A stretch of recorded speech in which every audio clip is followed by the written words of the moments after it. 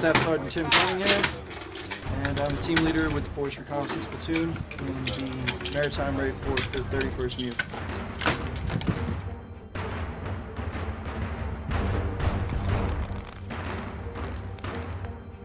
I came into the Marine Corps as infantry, and reconnaissance was something that seemed more elite, and it focused on smaller unit leadership, working with smaller teams.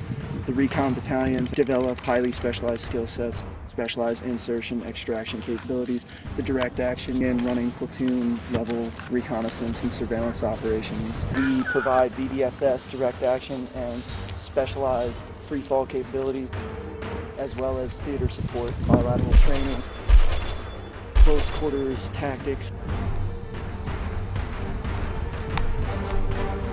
First advice I would give is do your best not to fail yourself or the people around you, the people who depend on you, and understand that there's not much recognition with this job other than the recognition of a job well done. It's going to be a lot of hard work.